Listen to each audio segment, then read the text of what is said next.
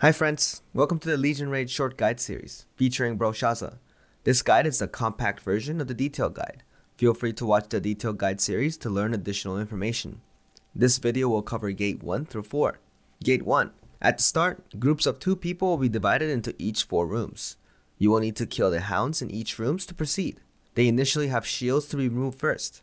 North room requires destruction, West requires ads need to be killed, South requires stagger, and East requires number of hits. Additionally, turret mobs in each room require special mechanics. North requires you to kite the orb, or it will do a map-wide damage. West requires you to stagger, or it will cast spear to everyone. South requires CC, or your sight will reduce. East requires to be staggered to reset a damage over time debuff. After the hounds, each party will need to kill each bosses relatively at the same time, and they will fuse. At 85 lines at the fuse boss phase, 1 person each will need to stand on the light platform times 3 of their party number, just like Argos phase 1. At 42 lines, boss will teleport to the center and start series of counter checks. If you succeed 6 times, it will finish. Gate 2. Gate 2 requires 1 person in the party to go inside and face pro kill one-on-one. Everyone else will be fighting its head outside. If you exit or die the 3rd time, the raid wipes. Outside mechanics is as follows. 135 lines. Boss will fire 3 slow orange projectiles along with 3 diamond-shaped cards at 1, 6, 11 o'clock positions. 3 people will need to take these orbs to receive an orange marking under their feet. Taking multiple orange orbs will hurt you a lot. Getting hit by diamond-shaped cards projectile twice will remove your orange marking. 3 people can stand near the diamond cards to remove them as well. 110 lines. 2 players will either receive red or purple pool indicator under their feet.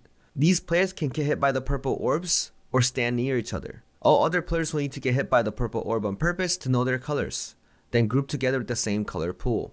80 lines. Boss needs to be staggered first, then the boss will create series of orbs at the plus position. Each orb needs either a number of hits, stagger, or damage, and dark laser. 1 player will be targeted by the dark laser. You can check it above your head. You'll need to aim this laser at the black orbs to destroy them. 45 lines.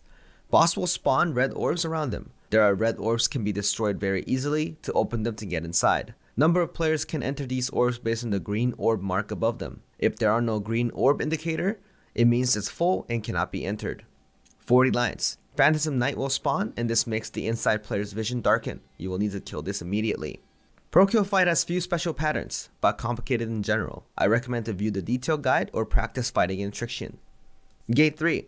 At 145 lines, boss will be in the center and spawn series of meteors at plus and X positions. You will need to disable these meteors with series of quick time events or cleanse from party mates. Afterwards, you can stagger the boss. At 100 lines, you'll need to stagger the boss while looking or not looking at the Medusa eye. Cat eye means don't look, regular circle eye means look. At 42 lines, she'll spawn series of 9 stars, cubes, and diamond shapes. She will also glow red, blue, or yellow at the beginning of the mechanic. Out of 3 blue, red, and yellow star shapes, 2 players will need to delete 3 star shapes each that is not the boss's color. For example, if the boss glows red, 1 player will need to destroy 3 blue stars, and other player will need to destroy 3 yellow stars. Remaining other 3 players will need to destroy 3 cubes each. Last 3 players will need to destroy 3 diamonds each. When done correctly, diamonds need to stay away from each other, and squares group up. Make sure to predetermine your positions before the fight to not get confused. At 0 lines, she'll spawn blue sights at plus, red sights at X position. You'll need to stand on top of this to receive a buff on top of your head. You'll then need to stand on top of the correct color platforms created afterwards. Doing this 6 times will succeed the mechanic. Failing will cause an explosion and heal back the boss. Gate 4. White mechanics start at 170, 120, and 55 lines. White mechanics are determined by the cube's color during the white mechanic phase. Red-white mechanic requires 1 person to enter the yellow dome shield to trigger the stagger check. After a successful stagger check, boss will spawn 2 triangular shaped buffs. 2 players will need to take them and go inside the yellow dome shield to trigger another stagger check. You'll need to do this 2 times. Blue-white mechanic will spawn cubes near the colored pillars. Staggering these cubes will provide shields to 2 players. Yellow will spawn spheres at green and blue pillars. Destroying the spheres will provide a yellow shield to the nearest player. The sphere will also spawn a yellow orb that will fly towards the boss. This orb will need to be intercepted by another player. Intercept them in the front of the boss. If yellow orb is intercepted correctly, it will create a large yellow platform.